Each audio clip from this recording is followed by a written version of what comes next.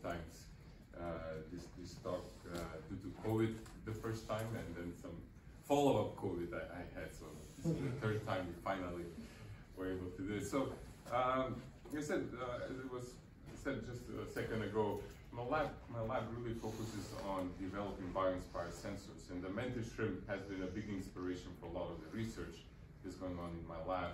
So the first probably 15 minutes I actually talk a little bit more on the biology side, and then we'll get into some of the engineering concepts. So I urge you to, by the way, after my talk, to go on YouTube and just Google. There are really cool videos of mantis shrimp, people that do research on mantis shrimp.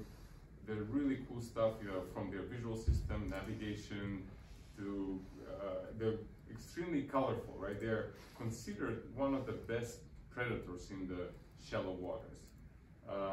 They're relatively vicious. Actually, when we do some of this research, you have to be careful. They can really take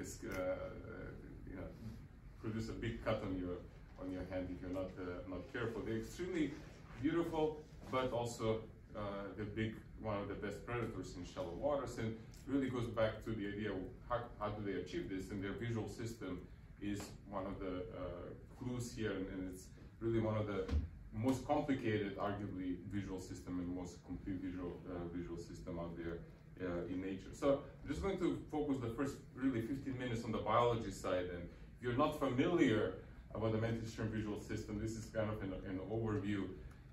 They're able to sense, they have multispectral imaging capabilities, including linear polarization and circular polarization vision. So the way they achieve this, right, depending on the species, they can sense anywhere from 12 to 16 different spectral bands, spanning the UV, visible, and a little bit in the near-infrared spectrum. So, marine biologists and neuroscientists have done a lot of behavioral experiments, as well as putting little probes in their eyes and seeing, if they provide certain stimulus, is there neural activity. So you take a narrowband light, for example, or some UV LEDs, you shine and you see if there is any neural activity, right? So they actually mapped out different parts of their eyes, how they're able to sense visual information. And what's really interesting here, this is a cross-sectional profile just in this mid-band. This is where their highly spectral imaging capability comes in. They have little micro lenses on top that they focus light in their ommatidiums, the little photoreceptors.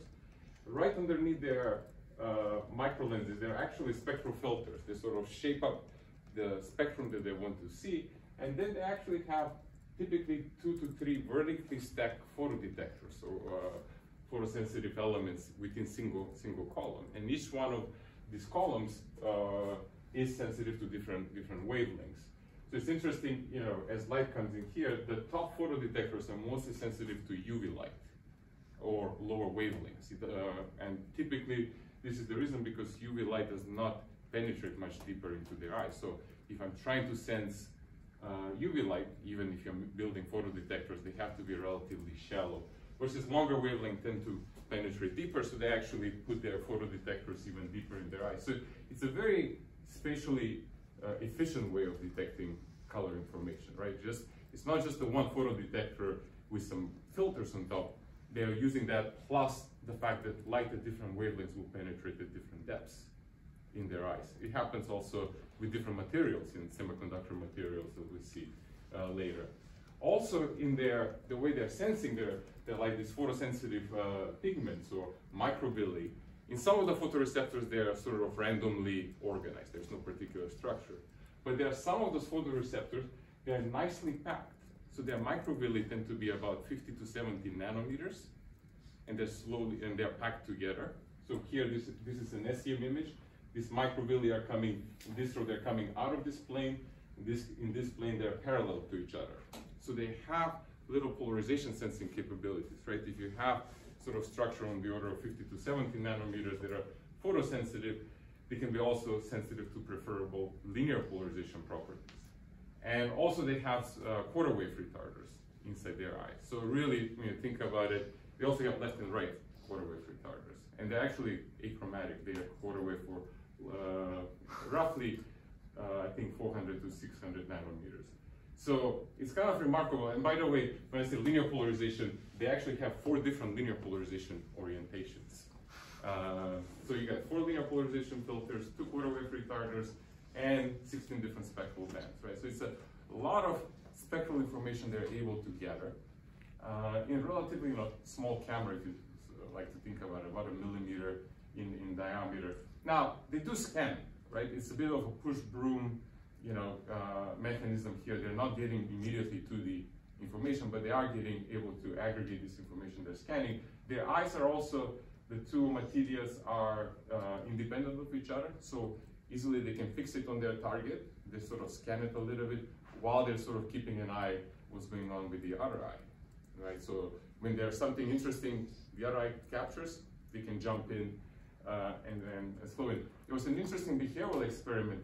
It was done, if you shine, let's say 10 degrees polarized light, and you have 0, 45, and 90, what the animal does is tries actually to get the maximum response. So it would rotate with the closest polarization filter to get a maximum response, right? So whichever filter is closest, if it's the 0 degree filter, it gets rotated 10 degrees, right?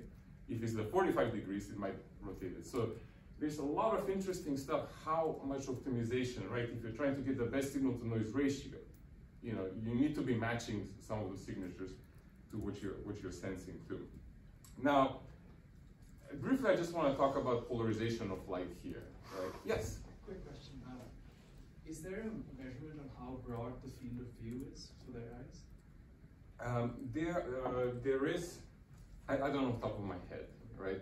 But just to kind of make a point here, the middle band here is where most of the spectral sensitivity is happening, and the quarter wave retarders are also actually in the last row here. Linear polarization filters 0, 45, 90, 135 are actually in the periphery. Right? So yeah, in the center part they have much better field of view, much better resolution. So good point. I'll talk more on the polarization properties of light, but I do want you just to keep in mind this concept of vertically stacked detection that you see in the mantis shrimp part. Now, I'll talk about polarization of light. I just figure it's good to introduce some concept about polarization of light. We know light is an electromagnetic wave. You got 3 properties, which is the intensity. Think of this wave, what is the amplitude of this wave? That gives us the intensity that we can perceive. The frequency of this wave gives us the color, but also how is this wave oscillating? How is it propagating in time and space defines polarization properties of light, right? So if I think of it as the light, as a rope, as I'm wiggling it up and down, this is, for example, will be 90-degree linearly polarized light. If I'm rotating, if I'm wiggling this rope in this plane, that will be horizontally polarized light. If I sort of give the circle motion, that will be circularly polarized light as it propagates toward you, right? Now, if I want to filter it, think of your polarization sunglasses essentially as a fence, right? And actually, your polarization sunglasses typically have some molecules that are typically 50 to 80 nanometers. That are nicely spaced, nicely packed, and they actually act as this fence, so they can block some of these vibrations. Right? So what we do actually when we put polarization sunglasses, essentially we throw away information. Right? The mantis shrimp actually has a set of filters that is going to detect 0 degree, another one 90 degrees. They're not throwing away any information. The same thing with the spectral information, I would argue. So how does light become polarized, right? So light will always become polarized when it interacts with an object, right? So the most common thing that we see it and you experience it is when light gets reflected from a surface. So whenever light is emitted from the sun, typically it's unpolarized. It could be very weakly polarized, but we think of it as this randomly photons that are propagating towards you. And the moment it hits a surface, so you have the water, road, the majority of oscillations is going to be parallel to the surface. So you put your polarization sunglasses, you actually particularly block that horizontally polarized light. Now, if you put your polarization sunglasses and you look at windows, right, that is going to be vertically polarized light. So you have to tilt your head and you see some dimming and some weird artifact. Now, the amount of polarization, this is the degree of polarization, depends on the angle. but the major axis of oscillations will be typically parallel to the surface, unless there's just scatters in all possible directions. So typically, right, this allows you to see what's under the water. So there's a little sign underwater. You can't see it because you're getting these specular reflections that are horizontally polarized. You can actually remove those by putting polarization filters. If you put your polarization sunglasses and you look at the sky is polarized as well. Why is that? Because of scattering. You can have different type of scattering, Rayleigh, Mia scattering, right? That depends on your sizes of the particles, right? And that's going to determine what is polarization properties, right? We have different types of particles in our atmosphere. So you have unpolarized light from the sun in the 90-degree viewing angle. So you kind of have to do the geometry of your head. You're going to have vertically polarized light, the maximum polarization properties of light. If you look at some other parts of the sky where this angle between your light source and the scattering is different, because they have different angles, so light might not be polarized at all. It's actually, there's a lot of evidence that animals use this polarization information on the sky as a compass or as a navigational tool. We're trying to take it one step further. Is there GPS positions, right? This is sort of the other argument I'm going to make is, you have compass that just tells me north-south where I'm heading. GPS is going to give me longitude and latitude information, which is a bit different what we're doing. This is a time-lapse image I found from University of Arizona, where they're measuring the amount of polarization throughout the day, sort of dense. It's kind of interesting, how different parts, you're looking at the building, but also the sky has different polarization patterns throughout the day because the sky is moving and the polarization information is going to change. I said, I'm going to spend another 5 minutes about how and why mantis shrimp use this polarization information. Right? There's a lot of interesting behavioral studies on the spectral side. I'm really going to focus actually how they use polarization pattern of the sky in this case. Right? They can still see the sky from underwater because they live in very shallow parts of the water. Right? So my collaborator Tom Cronin from University of Maryland, he spent his whole career studying the mantis shrimp visual system. He did really cool behavioral experiments, and we worked a little bit together. It's interesting when you collaborate with marine biologists who are studying the visual system, and you try to make up a behavioral experiment, and you try to set up particular optical properties underwater, above water, right? We're sort of used to do this in the lab. You have your monochromator, polarization, right? You have very distinct sets of elements, which we are going to use them, but now it's not a camera, it's an animal that has to see and sort of interpret this information. So the part that I want you to sort of think about it is when light interacts with water, with air, a lot of things change. Intensity, color, polarization, right? So if you're trying to disambiguate, is the animal seeing polarization, but it's not making decision on intensity of color? This is a tough problem to do. So you have to, whatever experiments we do, we actually have to make sure color and intensity are the same, only polarization changes in these experiments that we're going to show you. So these animals, actually what they do is, we have an arena filled of sand and salt water. They live in a little burrow. In the initial part, we actually just put a little landmark, right? There's a little landmark they can see. They live in there, and then you can give them food. They like little fish or shells, empty shells. We stuff them with food and place them in fixed positions. So, and then once they actually find the food, so they do sort of a random walk, trying to find something. Once they find the food, actually they want to go back home to protect themselves, right? There could be other predators that could be attacking them, right? So this is actually a really cool video looking from the top. They're coming out of the burrow. There is a little landmark here, and they're making a random walk. The food is right here, right? So they have to go in another hole. They can get their food. So they're making random walks. And what's really remarkable, right? They're going to grab their food, eat it. It's time to go back home. Straight line, right? And you do this number of times, right? That's sort of statistically, right? It's not just one-off, right? Yes, they can miss it sometimes, right? It's not a perfect thing. It's not a perfect navigation, but 99% of the time, they go straight back to their home. Now you can say, okay, there's a landmark, they can see it, right? If I see the Eiffel Tower and I'm walking anywhere, I know where I should be going if that's where my home is, right? But here, if you actually don't have a landmark, they're sort of, they're trying to find food. They're going to, I think, find their food right there. Actually, it's going to come in, right? And now they really have no idea, right? So we've removed all the cues here from their environment. There's no difference in color, polarization, intensity, no landmarks. So we show you, like, yes, in general they have an idea. I should be going that direction somehow, but it's not a very accurate way. Now, if you're wondering, actually, if you're in robotics, one of the things you can say, well, they might be doing path integrations, and they are doing path integrations, right? So this was sort of to dispel this argument.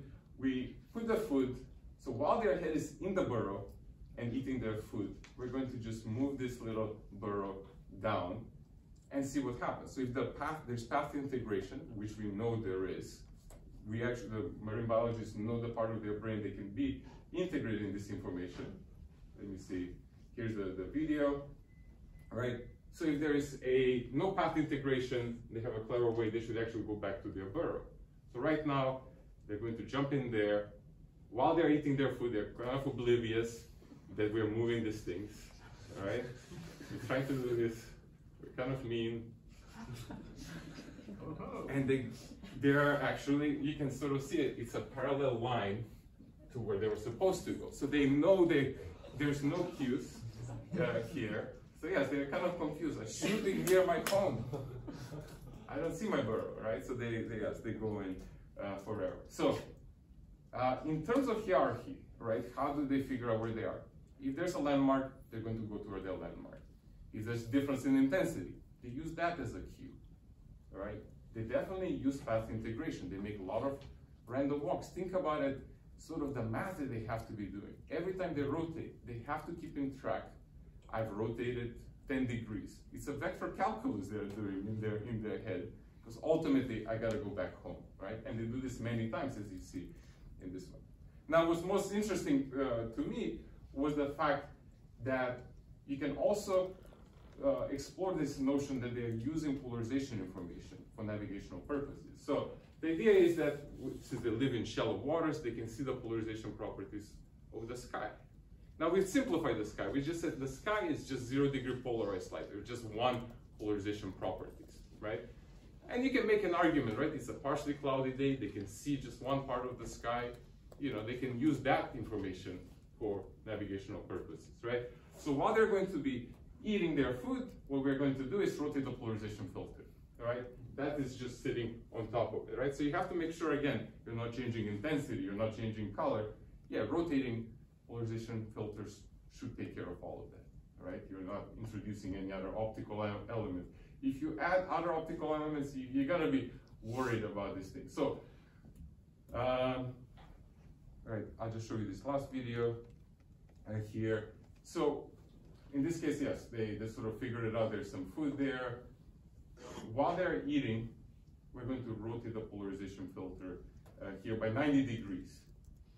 Set them off course, right? So nothing changed. There's nothing else in this that changed in this environment. Intensity is the same, color is the same. You're just the perceived angle of polarization that's coming down. They're seeing it. We are able to rotate it, and they do this. We can set them off plus or minus 90 degrees off course for this work. So that was sort of what intrigued me, right? I've been collaborating with this marine biologist, Tom Cronin from University of Maryland, and some other ones over the last 10 years, 15 years, and slowly sort of figuring out the visual system as well as how and why they're using this visual system. That was our latest grant from the Air Force, how and when they use spectral and polarization information. So the first part that was intriguing to me is like, how can we replicate both the color or the spectral imaging and polarization imaging properties, right? So the first thing, as I said, they use these vertically stacked photodetectors. Now, if you look at silicon absorption coefficient, right? We know the silicon has a wavelength-dependent absorption coefficient, right? It's not just one number, right? And it actually varies by order or orders of magnitude as you go from 300 nanometer, which is 10 to the 6th. It decreases by an order of magnitude when you get to the blue light, and then decreases a little bit less as you go further out. So it means if I actually put p-n junctions on top of each other, I'm going to have preferential absorption of different wavelengths, of different colors. Right? I can use different materials. That's another way. That's another headache too, right? But here, all I have to do is just worry about doping p-n junctions, and it's an idea that goes back to the. I found out actually relatively recently, Kodak had IP on this idea in the late 70s or 80s. They sort of abandoned the whole idea of digital photography, vertically stacked detectors, and we know what happened to Kodak after that. Now, this is quantum. There are actually other companies that do this. It's a tough process to do, right? It's a lot of fabrication processes. We tried to do a single photodetectors in the lab, more years ago. We just figured it out. There are other companies that can do this much better, and we can get their fabrication process. It actually turns out, even if you take a regular semiconductor process, your NMOS and PMOS devices, the way they're fabricated, you already have some NP-N junctions in different depths. They're not optimized for sensing. You just kind of have to take that into account, or convince the factory or the semiconductor manufacturing to change a little bit the process.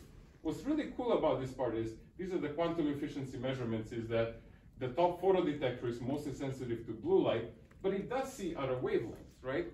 Red, green, blue, near-infrared photons, they're going to march through those, through the top photodetectors, right? But the QA my efficiency decreases, right? Versus the deeper photodetector is mostly sensitive to longer wavelengths, it's not sensitive to shorter wavelengths. Now, I talked about the biology side here. The fabrication was actually something that we tried for a long periods of time. This is something that we worked around 2006 to 2010, where we are trying to make metallic gratings that are on the order of 70 nanometers wide, air spacing at about twice the height. And that was a little bit more difficult back then. And we did a process of interference lithography, where you're trying to use periodic patterns to expose your photoresist. And then you're going to pattern your photoresist, and then use either etching of litho to have aluminum wires at the very end. And we needed to have 4 different orientations. So you do interference lithography, you rotate your sample, you block out some certain areas that you don't want to. So it wasn't difficult, just a lot of optimizations you have to go through. We worked with some other companies, and actually you can buy a lot of these polarization filters from manufacturing. Actually, Professor Brian Cunningham uses the same technology from the same company that we're using, MOXTEC, to use the photonic crystals. We're actually slightly using the same pitch, just slightly different material, and that becomes a very good polarization filter. Now, one of the things that we try to do this over a number of years is, how do you merge this technology, right? I can get really good CMOS cameras that have these vertically stacked detectors, but I want to deposit polarization filters on each pixel. I really want to have sort of where we have our color cameras, red, green, and blue, but I want to have now a pixel that's going to have 0 degree, another one 45, another one 90 degrees. My initial approach was to do this on the actual chips. So we would get the dice chips, or sometimes quarter of a wafer. We do the post-processing. The problem is that when something goes wrong during your fabrication, you really lose a lot of wafers, right? And those wafers tend to be pretty expensive. We actually, the most efficient approach is to use flip chip bonding. The chip is fabricated, semiconductor chip is fabricated in the semiconductor fab. The polarization filters could be fabricated here, or with the help of other companies, and then we do flip chip bonding. So we actually have this alignment set up in the lab. And thus it's basically like a mask aligner, but we do live alignment. So we shine polarized light on the polarization filter, on top of our polarization filters that we are trying to align on top of our camera. And we know very well when we're in contact, how close we are. It's a continuously improving this fabrication process that we do, but we are we're really good right now where we have almost 100% yield. We can attach any filters to any camera and turn it into a multispectral polarization. So physically, what's the difference between a 0-degree polarizing filter and a 45-degree polarizing filter on chip? Right, so the gratings, if you see here, actually, I'll take 0 and 90 degrees. So 1 pixel has wires that are oriented in this direction, 90 will be in the perpendicular direction, 45 will be in the 45 degree, right? So you're suppressing or passing certain oscillations of your light. Right? All right, so that was the whole camera, as I said, that we put together. Vertically stacked photodetectors. Together now we have little gratings on each pixel that gives me 0, 45, 90, and 135 measurements. So now I call this a super pixel, that I get both color, RGB, as well as 4 different polarization information. These are the images that we were able to achieve. So this is the first time we actually reported this in 5 years ago. You get simultaneously color, you get simultaneously different polarization, whether it's an angle of polarization. And this is actually an interesting point, is how do you present polarization information? You have to use some kind of false color representation, where we typically use red light to represent a 0 degree, blue light to represent 90 degrees. So therefore we can sort of make sense what it is. And one of the hardest things, with this technology, and as we were enabling many applications, is that there's very little intuitive approach about what does polarization tells us, right? We don't see it, we have no intuition. Now I use false color to represent this information to you. So, if somebody is not trained in engineering or physics, it's a very big leap to make. And one of the biggest challenges that we have as I was approaching other communities, they always say, well, would color give me the same information or than polarization? Or how do I combine these things, right? So as we go outside our comfort zone and start working with other people, you realize we take so many things for granted, and it makes it very difficult for other people to adopt our technology, right? So this was, as I said, we were the first one to make high-resolution cameras. We went back to nature. We had many interesting grants. So this is actually, it was really cool. I just stop it for a second. The mantis shrimp, right, besides having this really cool visual systems, right, I show you how they use it for polarization navigation. They also have polarization patterns on their body. They have linearly polarizers on their, they call them axilla pads, the little hands, so to speak, and which is an interesting gratings. No matter how they tilt them, they get really high angle of degree of polarization. So they're almost, typically we think of, you have the Brewster angle, as I tilt the surface, I get different degrees of polarization. There is actually more uniform. As you tilt the structure, they tend to still broadcast high degree of polarization. So there's some interesting nanostructures they also have in their pads. They also have quarter waves on their body, which is sex related. Left and right circular polarized is used for different sexes in the mantis shrimp. You're going to see a cuttlefish here. So we know cuttlefish also has polarization vision. Here there's actually what you see, my video just stops working, doesn't work. We actually scare the animal and it just says it's time to run. But actually when they're more calm, there's another female fish here. They actually are able to change, not just color, in this case they're not even changing color, they're able to change the polarization properties, right? So you see some of these animals that look, they're not doing anything, but they are actually communicating in a completely orthogonal domain, which is blind to us, right? And that's some of the analogy, right? Their predators might not see polarization, so we can have a secret covert channel of communication. Or maybe the predators do see it and they're just trying to disguise it, they're changing it, to camouflage. To camouflage it, right. I mean, there is that too, right? It's just, right, you sort of have to see who's on top of their food chain, right? And Yeah, the bigger predators tend to have more lousy vision, right? I mean, including us, bigger right? mouths. Right. So, but this was actually, it's a good segue, you know, in the last 20 minutes I'll spend talking about the underwater polarization and how do I stumble on this, this problem. So we were actually studying the cuttlefish here, right? As I say, they're really cool in changing color and polarization. And it was a really cool sensor to be able to image these animals in their natural habitats, right? Now, you know, as an engineer, you design a camera, you bring it in your optics lab, you test it, you do quantum efficiency, you do polarization measurements, and the whole suite of testing. And you know it works. You know how well it works, you know what are the limits, right? So we take it underwater. So the biologists were very happy that the animal was doing something else, something good, it was going with their theory, but we had really strong arguments and disputes that the background polarization that we see underwater was not what they were expecting to. So what the marine biologists and the whole community was telling us that they've done a lot of measurements underwater for 20, 30 years. And what they're observing and what's been reported in the literature, right? This was 2001, it goes back to the 90s. Underwater light should be linearly polarized. So I should just see, if it's linearly polarized, I should only see red color, the red false color in here. And they had their theory behind it, how light bounces, right? And, you know, but they're saying something is wrong with the camera. It's sort of, that's it, you cannot cherry pick your results.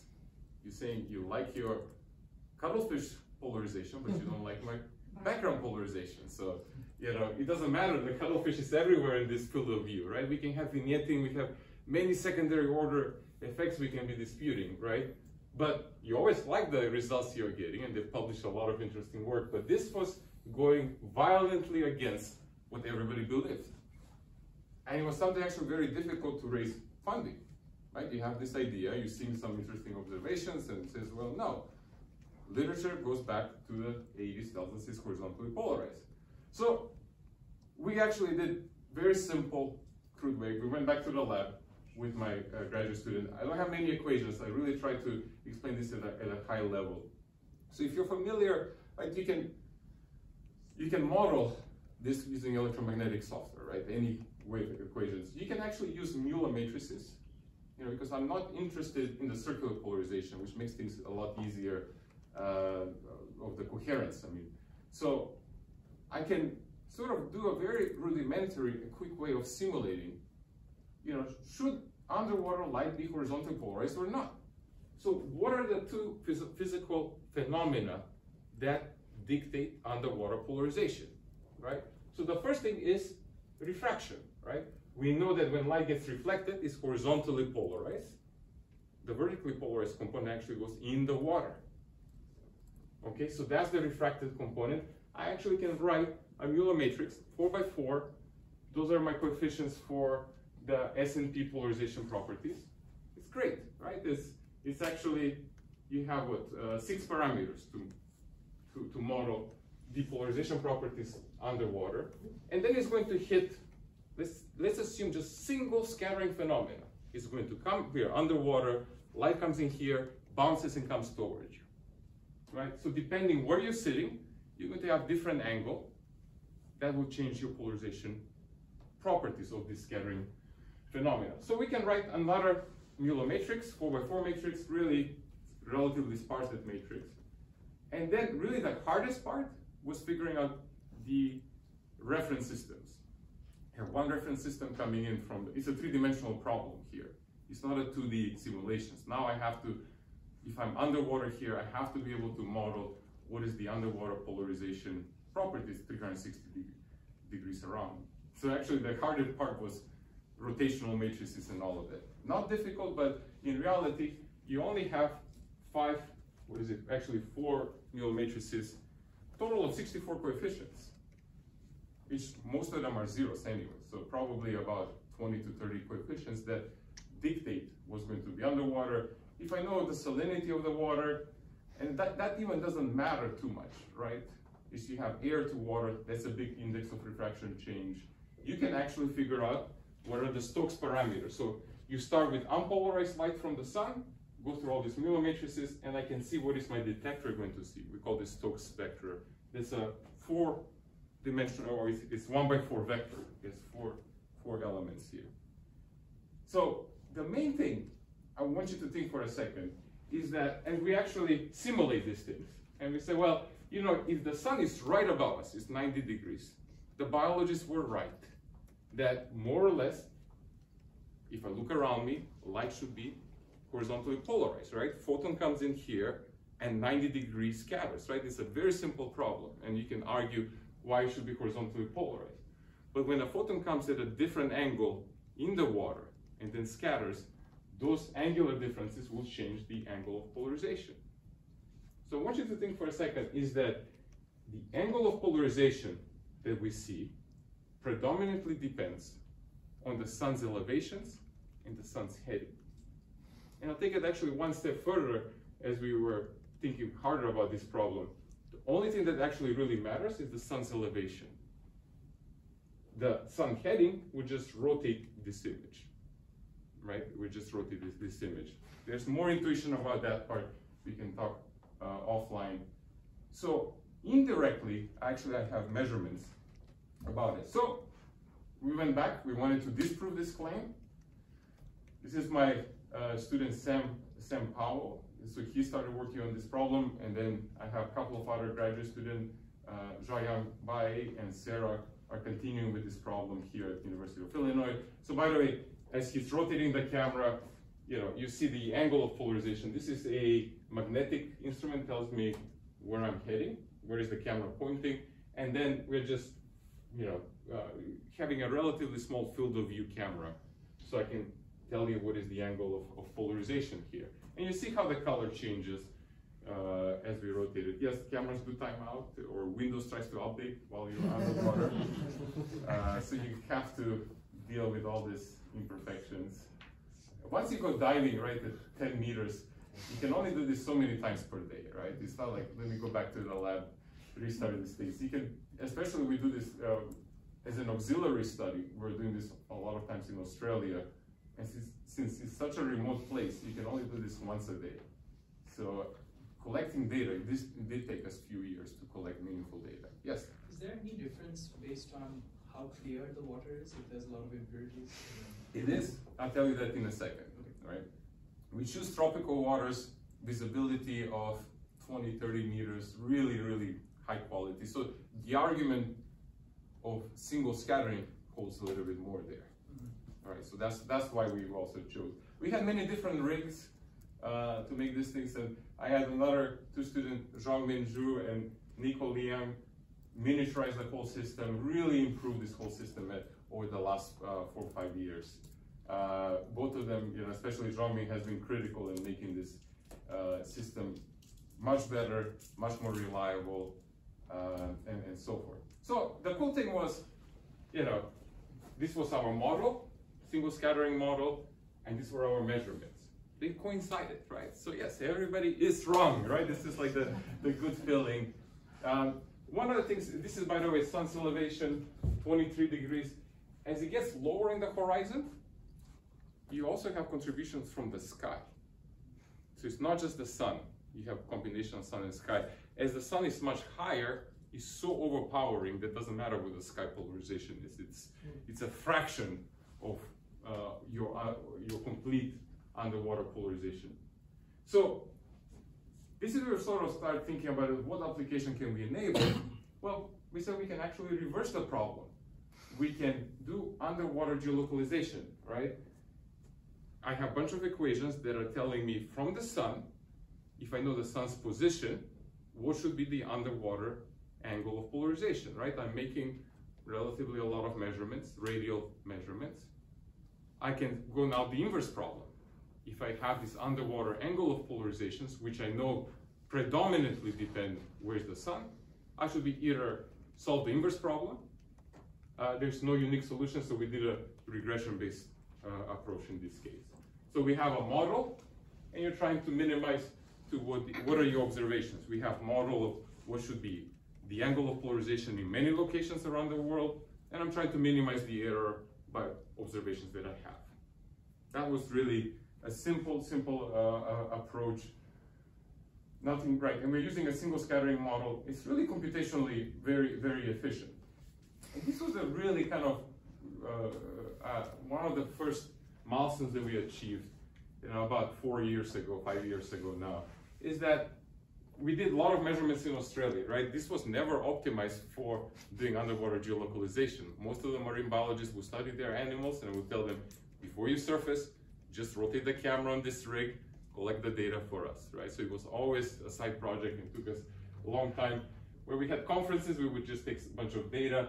So this was where, I forgot which one, this must be the cross, yes, this was the true location, and this was our estimates about the location of our position. This is the mean measurements of all of them. 1 standard deviation, 2 standard deviations. So we are about 2,000 kilometers off, right? Sounds a lot, but you have no idea where you are in this world. You just take few measurements. We are within 2,000 kilometers, right? Some of them are better, but by an average, we did some error reduction stuff, but still, the accuracy wasn't the best, but it was really the first step to show that to disprove the belief that this is not an artifact to our sensor, right? We can take our camera, records correct polarization property underwater. Those underwater polarization is not horizontally polarized. Think of it, if horizontally polarized here, Australia, Central America, I can't tell you. There's no difference between these images. But these images are different. Underwater light is not horizontally polarized, point number 1. Point number 2 is, it's diverse enough that I can tell you what is the sun's location, and I know what time and date it is. That gives me the GPS location in this case. Right. So this was it's a really cool milestone. Going back to your question of how does light look, what is the polarization properties when you have more muddy water or low visibility waters? So how can we improve the underwater geolocalization accuracy, right? And you think about it, you can say, look, I'll throw in multi-scattering problems. And it becomes a very computationally difficult problem to solve because we are guessing the position. So I have to model underwater polarization properties in many places around the world, right? So that, and it's a 3D model too, right? So computationally becomes a very difficult problem. The other part that I wanted to sort of start exploring is that these polarization properties, right? So this was champagne in the lake. Due to COVID, we did a lot of recordings in the lake behind my house. This is the underwater polarization properties. And you see how the angle of polarization changes slowly throughout the day, right? And you think about it, the sun is actually moving in a very well-defined arc. That arc is different here than Rantoul, than Chicago. They're slightly different between, as I go, as a rule of thumb, for every 100 kilometers, 0.1 degree in solar angles, right? So if I really try to do estimates, I need to start being able to estimate the sun's position, better than 0.1 degree. Or how do I do more measurements, right? How do I take into account that, yes, I can have a bunch of noisy measurements, but they have to be laying on a very particular arc. So this is where the temporal dynamics we started exploring, but it meant we have to go more toward the machine learning approach and train a network. And this is sort of the approach that we're still working on, and I'll show you some of the data that we have. I'll just have a couple more minutes. I know I'll go quickly through this part. So we've collected, so basically we set up our polarization cameras. Again, Jean-Min was critical, making sure we have a polarization camera that's self-reliant. We have long cables, they go to the shore, we can store this, and sorry, Bill was helping us a lot this summer. He was making a lot of cables, and it was a very tedious work. I know one of the projects was actually to push this camera's technology down to 100 meters, which means we had to have long cables. I took an approach from a colleague of mine from Washington University who was using webcams to do a lot of observations. So I said, well, why don't we just treat these cameras as webcams? I need them to broadcast information, store this information. So we have these cameras, some of them are still going on. We have another camera that's still collecting data in Champagne and continuously data collections from North Macedonia. We have almost a petabyte of data collected over this period of time. So now we're talking about really a lot of large data that I can start training our networks. And is it diverse enough? That's sort of the never-ending problem. Now, to go back to your question that you said, how does the water looks like when you're underwater? How does the polarization property look like in muddy water or low visibility water? So this is now, by the way, we're using fisheye lens, so I don't have to rotate anything. It's a fisheye lens. I get a 360 field of view. If I look at my single scattering model and what I'm measuring, they don't coincide. And it makes sense. Light, depending on the particle density, is going to make many collisions, many scattering. That is going to, it's very difficult to model. If I'm in clear waters, that's very good. We actually push this concept at night. Light does not have to originate from the sun. It can be also from the moon. And that light also is going to reflect, scatter on the water, helps me perform geolocalization, right? There's not 2 moons here or 3. This is the moon, this is the sunlight, this is the security light from the dive shop that we do these measurements. So parametric model is what I told you. We're about 5 degrees solar accuracy, if you think about it, 2,000 kilometers.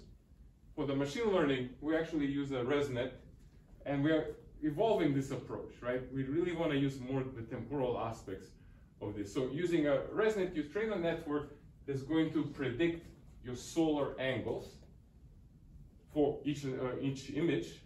They're going to be noisy, and then we use a particle filter to further zero in to where this information is. So hopefully with a particle filter, we incorporate some of the temporal aspects in this approach. Again, we are improving a lot of this work. So we just published this work recently. And I said, we're really trying to use the fact that the sun moves under a very well-known trajectories. So if you're in Champagne, the sun doesn't go above the horizon above 28 degrees, middle of the day on December 22nd. In June 22nd, it actually goes all the way to 70 degrees. So if I'm making underwater observations, this elevation angle is going to produce polarization patterns that are changing throughout the day, and I'm trying to use that information throughout the day. So using a bunch of math, using parametric model, we are 5 to 10 degrees accuracy. When we use a deep net, we have really increased it by order of magnitude in this case. And most importantly, right, what is our geolocalization? So the measurements we did in Champagne, if you use a parametric model, it's about 2,000 kilometers, 2,000 kilometers here, 2,000 kilometers in this, give or take 100 kilometers. When we go through our ResNet together with the particle filters, in the in the east-west locations, we're actually better than about 20 to 30 kilometers now. We go from 22,000 kilometers down to 30, 40 kilometers. It does depend throughout the day. We still have a lot of room for improvement here. There are times of the day we actually are probably on the order of a couple of kilometers accuracy. Does it generalize to other parts of the day? I don't know that question. That's something we're really trying to answer. And lastly, really, the big thing about is transfer learning. I didn't mention in this part is if you train in one location, how well you can predict geolocalization in another location. So are you over-learning some of these features in the place, right? If I train myself, the network on data in Champagne, and I show you images in similar water quality, such as Tampa, Florida, how are my predictions, right? Here we actually took it a little bit one step further. We trained the network at 10 meters and we went down to 50 meters in different locations. And you can see the images look very similar at the same time. At 8 meters, this is the angle of polarization. The patterns look very similar, but now you're entering other problems. It's more noisy. These are relatively clear water, so we had a regular cameras, but we are really trying to push this down to 100 meters, even 100+ meters. Actually, this was something we collected over the summer at 100 meters, right? These are intensity. The angle of polarization looks very, very different. Now, if I plot to you what is the angle of polarization here, actually does resembles to some of the images that you see on the left side. But you're starting to have multiple scattering of light, and how do you account for all of that? No good answers at this point, but this is where we're trying to push this work further. And lastly, as I mentioned, it's the first time we're showing that there's polarization signatures underwater. I guess this one's not playing. During the night, so as the moon travels across the sky, the underwater polarization signatures change, and I can use that information also for geolocalization. We're at 2,000 kilometers at accuracy at night. We don't have as much as data. It's more noisy, the data, right? There's a lot more problems in there, but hopefully we can address some of these challenges as we move forward.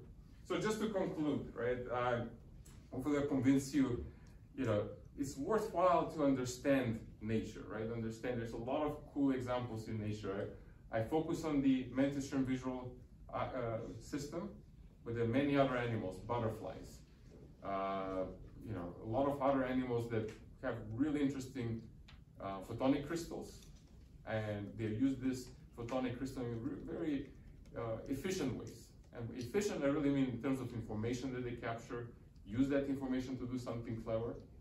And I think we can learn some of those lessons. We might not have the technology to replicate it. It might not make always sense. Right? We have artificial intelligence today, right? So you gotta make combination of all of these things. But I think as engineers, it's good to look at other areas and understand how can we mimic, how can we replicate those visual systems. Because we've been working on this mainstream visual system, making different sensors, and really they're enabling new applications. I never expected to stumble on the underwater geolocalization. It has become such a big part in my lab in this case. So acknowledgement to all the students that have worked in my lab, both graduate, current PhD student, previous PhD students, a lot of collaborators. It takes a lot of help when we do this field studies. All the great work is done by the students in my lab. They're really dedicated. I'm fortunate enough to have a wonderful group, very dedicated, passionate about what I do, what they do, and thank you.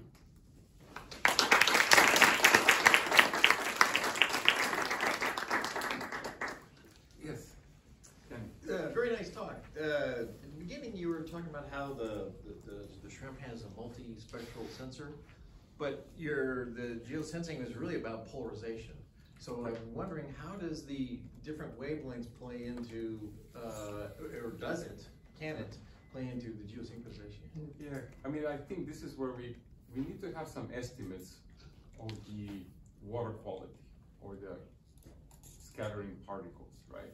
So, the fact that we're getting red, green, and blue, and we have polarization filters, there's going to be small polarization differences in this wavelengths, right? Can we use that further to refine, right? Right now, we don't have a good way, unless you tell the network, these two waters are the same, right? And that's okay, right? Oftentimes, you don't blindly go to the location A. You know location A and location B are similar waters, so I can train myself, right? But can we do something better by looking at some of the small differences that you see spectrally, difference in the scattering properties of light? I think that's where we're going to see something like that. Yes, Mindo. So the localization solution you propose here is a global localization, right? You know exactly where you are on Earth. But for the navigation, a lot of the time, people are really interested in local localization, right? For example, for me to navigate inside this room, I don't need to know my GPS location. I just know, the rooms and where I am roughly, right? And I guess with the shrimp, they probably would use some sort of pattern matching to get a local sense of their environment. So I wonder, can we learn something from the shrimp? Right. I mean, you're right that the shrimp is not the best model for geolocalization, right? I try to make the difference between having a compass versus having a GPS, right? Having a compass might be just perfectly fine for us to navigate in this room, right? And actually divers do this a lot, right? They use their compass, right, and try to come back. However, there are other animals, turtles, that we know they have polarization vision, and they do travel across the Atlantic Ocean, right? So there is animals that are using polarization potentially for GPS. Has never been established. That's a new rebrand that we're trying to pitch to the Air Force this year. There's evidence there is some of that. Now, of course, as an animal, you can say, well, polarization is just one of the things in my pocket that I have, right? Like there are currents, right? You can tell me go this way, but if the currents are pushing me somewhere else, I better come up with a better strategy, right? And that's what we see actually with turtles, that they use the currents, but then they can swim against the currents in a particular locations, right? Otherwise they can go off course. Now, the second point that you were making is a very valid. We're focusing on geolocalization, not navigation at this point. We do have data, actually. We mounted these cameras on boats, and we traveled, longer distances.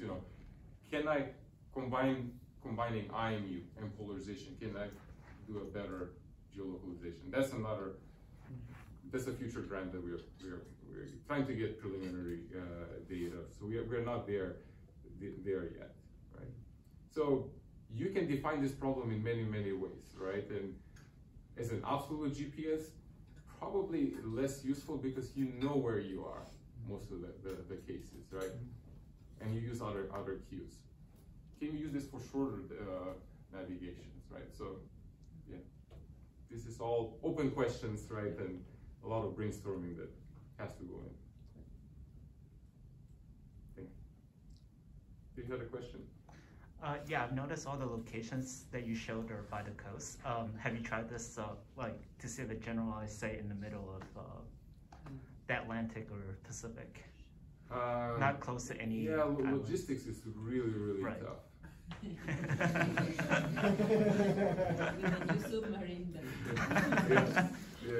I mean, I would love to have a stationary camera somewhere and collect this data. It's probably we need to go that route too, right? It's just logistics becomes a nightmare. We've been thinking about the Starlink and all of those things too, right? So we're working toward that. I think we're not that far off to have those measurements too. Yes? So I'm thinking about how good the linear retarders in the sensing, in the eyes of the mantis shrimp are. So you showed that example where you rotated the polarization of the light by 90 degrees. Right. And it went off course by 90 degrees. Is that true for any arbitrary angle from 0 to 90? Yeah, I'm not sure. I don't, these behavioral studies are really tough to do, right? I think a better behavioral study, and we had discussions on this, is when you give a 0 degree, you're really just giving one signatures, right? These eyes actually have 4 different polarization filters. They're looking up the sky. The sky is full of polarization patterns, right? It's not, I showed it, this one, right? If you look at it, it's not just 0 degree. This is 0 degree. I have 360 or 180 degrees angles of polarization. So it's a lot more richer information too. So, if I rotate a little bit, right? If I rotate 0 degrees by a little bit, you're just relying on one filter doing the job, or you can say the other filters might be helping, right? But I think nature is a lot more richer, gives you much more richer set of information. And I think if you do the behavioral experiment, you really either have to mimic the whole sky or really alternatively rotate the aquarium in that case by 5 degrees. Are you setting it off by 5 degrees, right? So yeah, there's no question, but yeah, you have to think of these behavioral studies with all the optics and a lot of secondary effects that can interfere your interpretations. You know, one of the first behavioral experiments I did, 10 years ago, we were looking at polarization patterns of swordtail fish. And we know they can see polarization, we're trying to do some behavioral studies, but along the way, as we were changing polarization, we're changing intensity too, right? So it's hard to disambiguate, are they making decisions on just polarization alone, intensity is enough, or combinations of both, right? So you gotta be really, really careful. All right, well, thank you everybody.